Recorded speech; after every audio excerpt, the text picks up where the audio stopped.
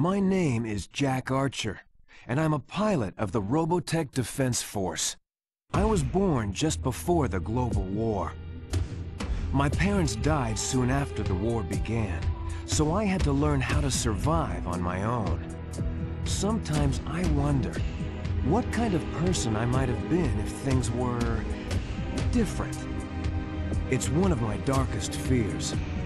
If you took the war out of me, would there be anything left? The global war had been going on for a long time. All the experienced pilots were dead. My government was desperate, and the draftees started getting younger and younger. I needed a way to escape all that misery on the ground, so I didn't mind much when I got drafted. Flight training came easy to me. It was like I was meant to be a pilot. They said I had a rare talent, but somehow I didn't see it that way. After a few years, the government dissolved. I became a mercenary, hiring out to any nation that could afford me. I didn't care, just so long as I stayed up in the clouds where I could forget about all the troubles down on Earth. The war ended in a single day. All it took was a miracle. A gigantic alien spaceship broke through hyperspace on a collision course with the Earth and crashed into a small island in the South Pacific called Macross Island. The leaders of the world's nations called a ceasefire and assembled the most brilliant minds of the time to examine the spaceship and assess the possible threat of alien invasion. The evidence they found pointed to a highly advanced civilization with technology far beyond what we had on Earth, something the scientists called robotechnology. But there was an even greater discovery.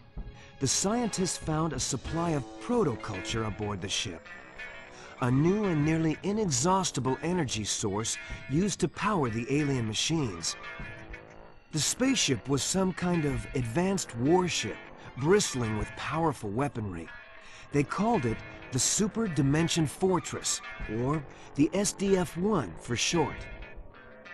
They began rebuilding the ship as they unlocked the secrets of robotechnology. After the arrival of the SDF-1, work kind of dried up for a while. With the war over, no one wanted to hire mercenaries. The world was at peace for the first time I can remember, and I was starting to get used to the idea. Those were happy times. I had been living in Macross City, helping to rebuild the SDF-1. I was just getting used to my new life when Roy Fokker, the legendary Skull leader himself, recognized me as I was getting off work. We had met a few times during the war. Sometimes I was on his side, and sometimes I flew against him.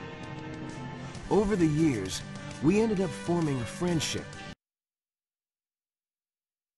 We are under attack by alien invaders in Sector 412. This is not a drill. I repeat, this is not a drill. All forces proceed in battle formation. Well, boys, you heard her. This is the real thing. Destroy all targets. We've got to cut them off before they reach Macross City. I'm on my way, Roy. Wolf Squad, move to intercept invaders at Zone 428. Traffic's pretty heavy out here, so break formation, but try to keep each other covered.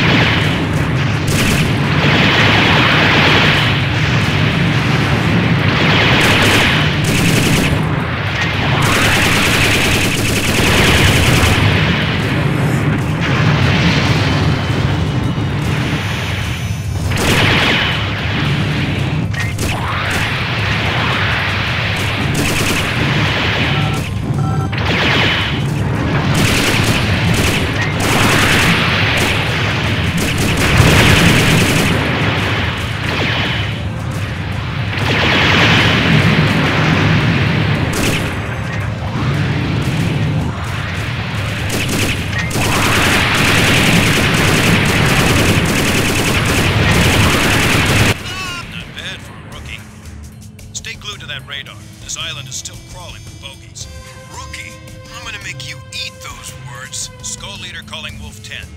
We've got more enemy readings in your area, and they're heading for those Sea Sergeant helicopters. Get out there and intercept them. I'm on it.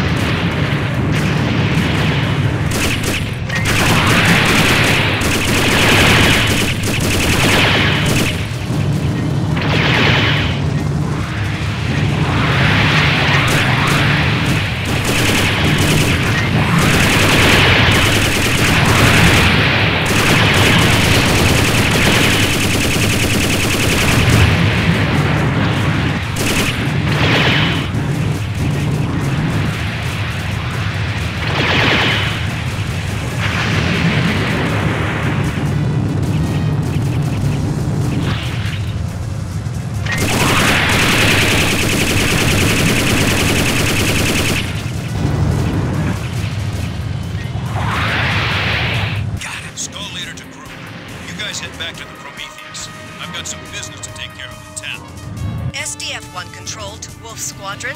As soon as you are refueled and rearmed, proceed to Macross City to defend assigned sectors.